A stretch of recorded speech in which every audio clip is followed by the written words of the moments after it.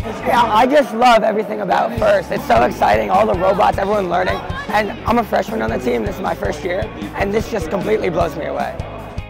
I've learned a lot of leadership, organization, and planning. With the robot, we only have 6 weeks, so we really have to manage our time. And sometimes that requires staying 9, 10 o'clock at our workshop and working almost all night just to get the robot done on time. Trying to get past the defense, all them smooth. They shoot just a little bit short.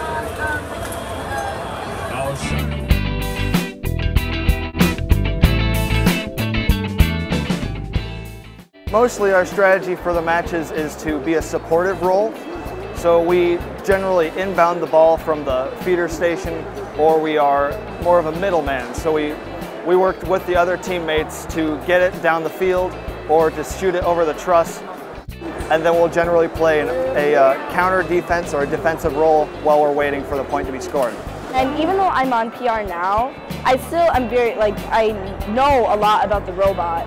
So I feel like I have the ability and the knowledge and the confidence now to be able to pursue engineering if I wanted to, like biomedical engineering and combining the two. A lot of schools in suburban or urban areas have a lot of teams that can spread the message, and they can join teams in that area. But in rural areas, there really is not any way to make it loud. There's not a team there, then no one's going to know about it.